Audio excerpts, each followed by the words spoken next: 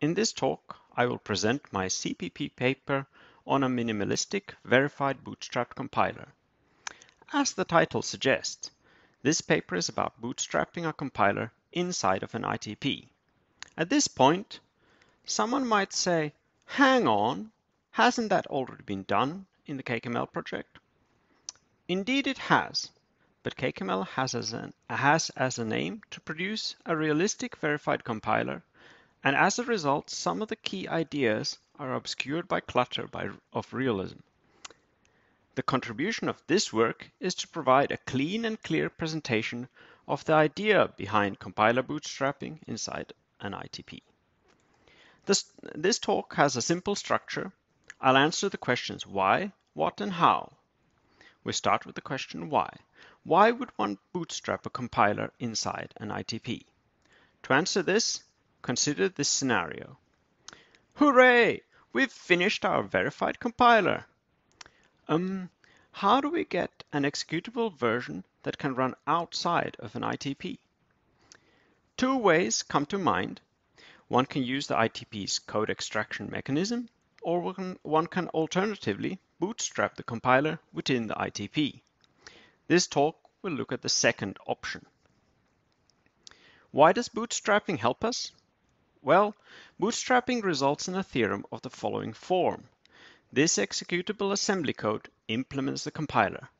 By bootstrapping a compiler inside an ITP, we arrive at a theorem containing the executable implementation of the compiler. Okay, next question is then, what? What is compiler bootstrapping exactly? Well, let's start from a compiler. A compiler is a program that transforms source code into executable code. Bootstrapping then? We say that a compiler bootstraps itself when it can generate its own low-level implementation by applying itself to its own source code. The idea can be illustrated as follows. The idea is to feed the compiler in a source code, run the compiler as normal to get an implementation of the compiler as executable code. And we want to do all of this inside an ITP with proof.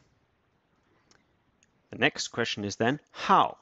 How can we bootstrap a compiler inside an ITP? Well, let's think of what we need.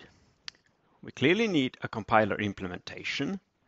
We need semantics for source and for target languages. And we need a verified code generator. Okay, so let's get started. Implementation. Here's the top-level function implementing an end-to-end compiler. The subfunctions are a lexer that turns a string into a list of tokens, a parser that turns a list of tokens into a source program prog. Then we have a code generator, which given a source program, returns an assembly program. Finally, the asm to string function converts the assembly program into concrete syntax that an off-the-shelf assembler will understand. Moving on to the semantics. For the source semantics, we have a judgment which is to be understood as follows. Given input called input on standard in, program P will terminate and produce output called output on standard out. For the target semantics, we have a similar judgment with a similar meaning. Note that the subscript prog and asm indicate which semantics we are talking about. Equipped with a semantics judgment for source and target, we can state what it means for our code gen function to be correct. This theorem can be read as saying, if both source and generated assembly code terminate, then they produce exactly the same output. There are other more general ways of phrasing compiler correctness, but this simple statement will do for our purposes here. So getting back to what we need, it looks like we have all these now. Let's attempt to bootstrap the compiler. Remember, bootstrapping is applying the code generator to the compiler itself. Let's do it. At this point, someone will say, stop, the types don't make any sense. And indeed, applying the code generator directly to the compiler does not work, because there is a type mismatch. So how do we get around this? Well, there's a trick. Let's invent a prog representation of the compiler. This prog value, called compiler prog, needs to be such that the following holds. For any input called input, compiler prog will terminate and produce the same output as the compiler function applied to input. One should view this theorem as the correctness of compiler prog. It relates compiler, the function, with compiler prog. Now we have all the parts we need. We have the correctness of compiler prog, we have the correctness of the code generator, and a definition of the compiler as assembly code. From these, it is easy to prove the final correct Bootstrap theorem.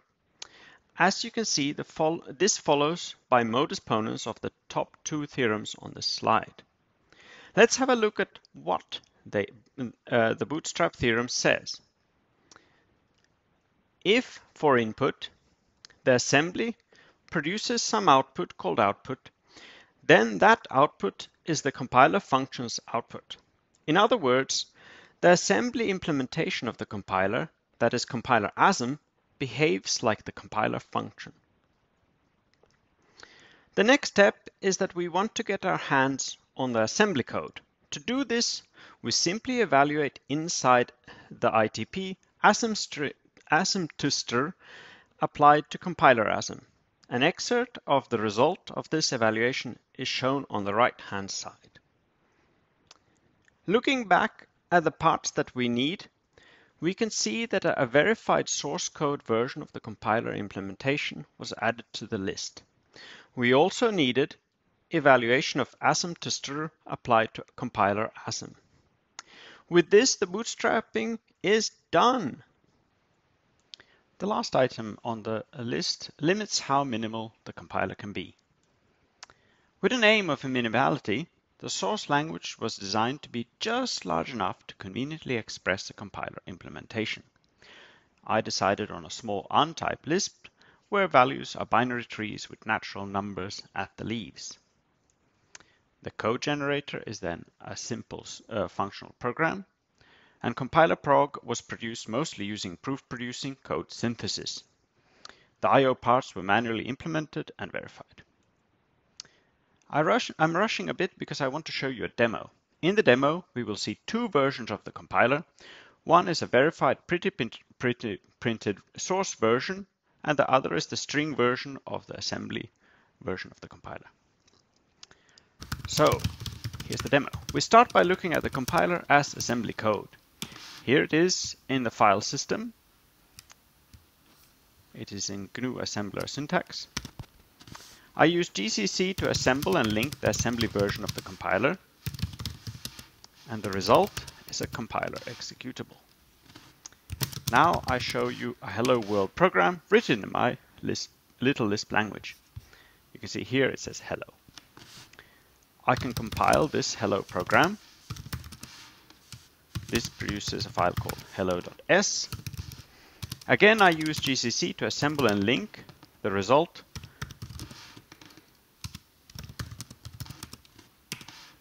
And when we run the hello program, it says hello. Now let's have a look at the compiler pretty-printed to source syntax.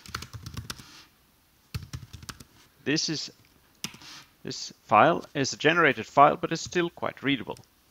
At the bottom of this file, we see the top-level definition of the compiler. And just as we did for the hello world program, we can also compile the compiler source. Here I'm piping the result into a file called result. And now I use diff to check if there's any difference between the result and the original compiler asm, and there isn't. And that concludes this talk. I'm happy to take questions.